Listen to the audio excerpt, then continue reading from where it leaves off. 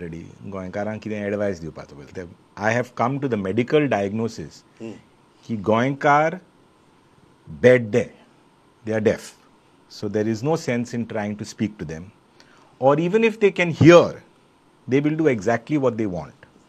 So my conclusion is very simple. The whole of Goa is going, you are already seeing the decimation and the death of Goa. So to talk about how Goa is going to reinvigorate and come back to life is all rubbish.